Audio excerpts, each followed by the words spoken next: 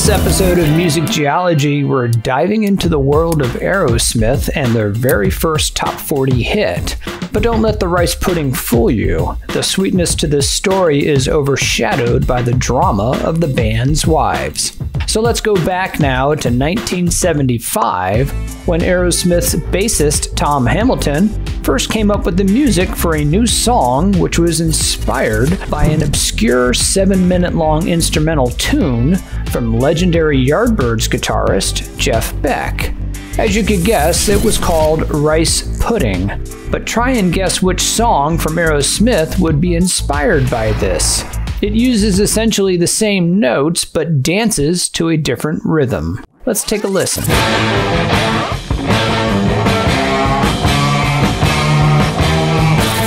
Now, once the music was more or less intact, the song then needed some lyrics, so Tom had then presented it to Steven Tyler, who then took inspiration from an unlikely person, the first wife of their lead guitarist, Joe Perry. Apparently, she caused quite a rift within the band, especially with other wives.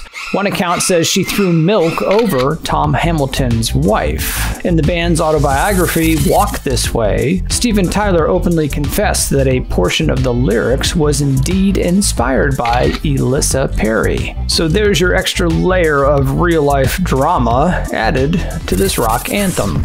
Released on May 19th of 1975, the song Sweet Emotion was the first single from Aerosmith's album Toys in the Attic. It became a top 40 hit by reaching the 36th spot on the Billboard Hot 100, and then this laid the groundwork for the rest of the album to become the band's most successful studio LP ever recorded. Now let's take a listen to a few snippets to hear the inspiration of Jeff Beck and the disgruntled wife of Joe Perry. Here's Sweet Emotion from Aerosmith.